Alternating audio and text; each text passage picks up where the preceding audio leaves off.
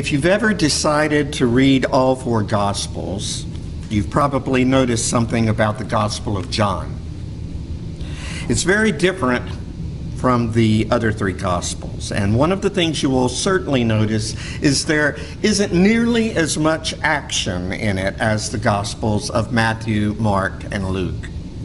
Take, for example, the chapter in which this morning's text is found. It gets our attention with Jesus feeding more than 5,000 folks with the young boy's lunch of 5 loaves of bread and 2 fish. And following that, there's a brief account of Jesus walking on water. But then the chapter seems to go on and on and on with Jesus sermonizing about the bread of life.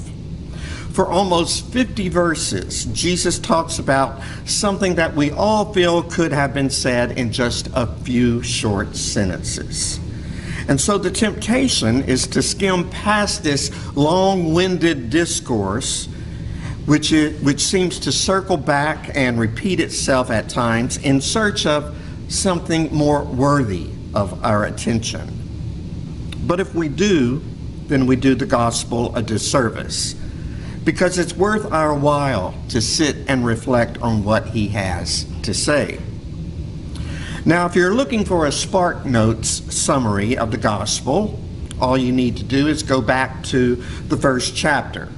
The whole book can pretty much be summed up when the author in that opening prologue describes Jesus as the Word, saying, "The Word became flesh and lived among us.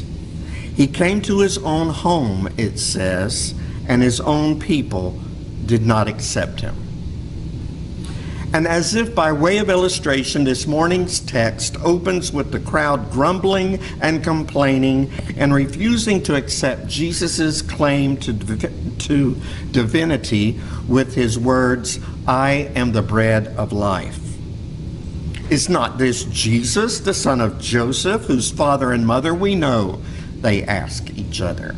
How can he now say, "I have come down from heaven"? Jesus is just like one of them. How can he possibly be sent from God? They remember when he was in diapers.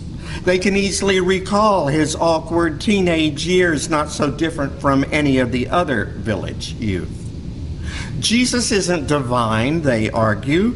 Why, he's nothing but a peasant with an oversized opinion of himself. He came to his own home, and his own people did not accept him. But how often are we guilty of the same thing? I know I certainly am. As much as I would like to feel morally and intellectually superior to this morning's crowd, which grumbled and complained against Jesus' words, I'm no different than they are, because more times than not, I forget that every common, ordinary person I encounter is a child of God, and within them is a divine spark that I so easily fail to notice. I can see Jesus in the faces of everyone present at Sunday worship, but completely overlook his presence in the stressed out, underpaid, overworked wait staff serving my lunch not an hour later.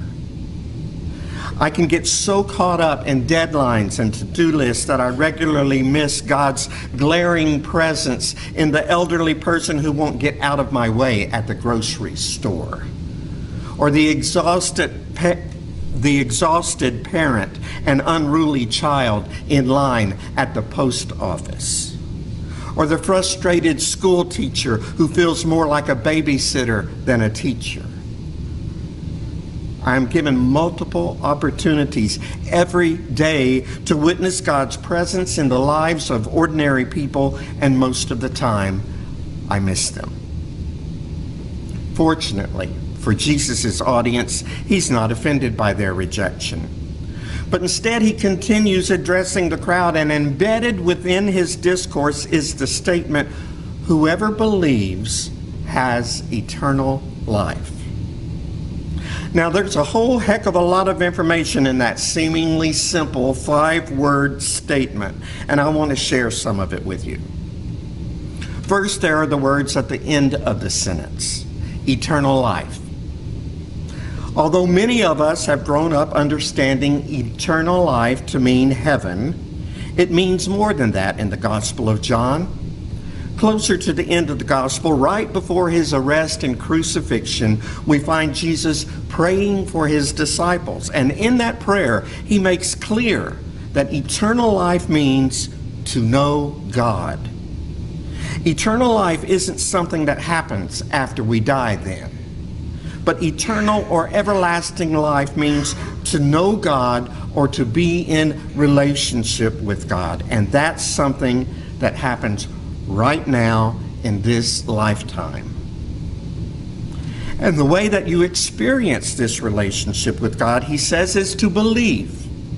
Again, many of us seem to be confused about the meaning of this word too.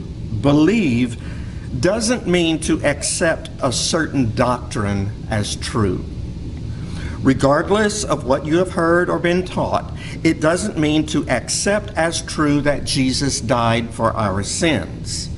That may be true, but that's not what Jesus is saying to the crowd of people.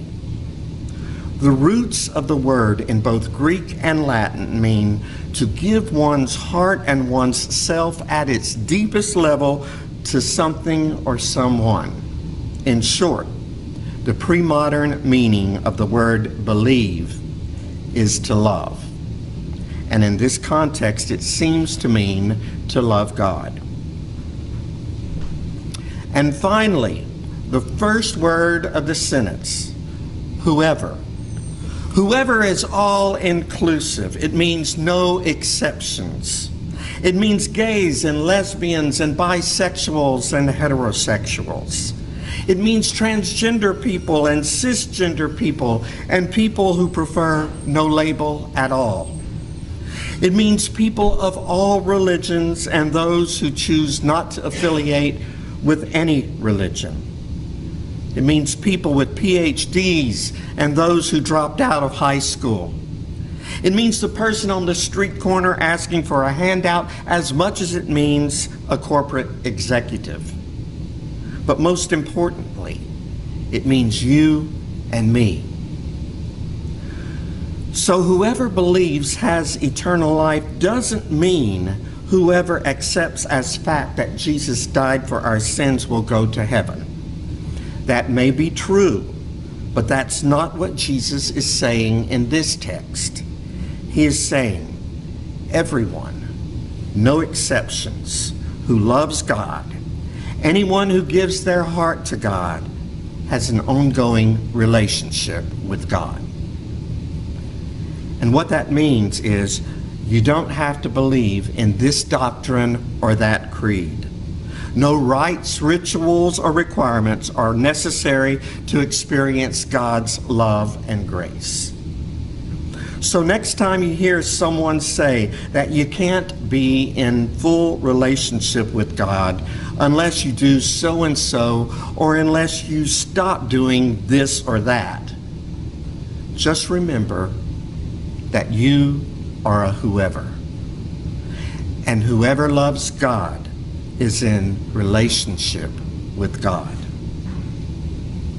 For many in the crowd, this would have been pretty upsetting, because they, like most of us, would have been taught that there are certain requirements that must be fulfilled to be in right relationship with God.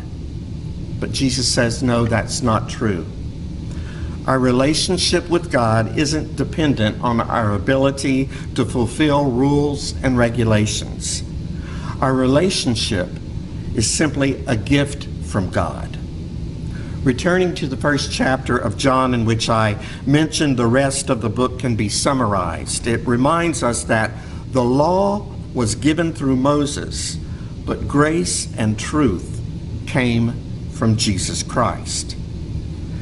And that's what Jesus is talking about in this morning's text. Grace. Unearned grace. Grace upon grace.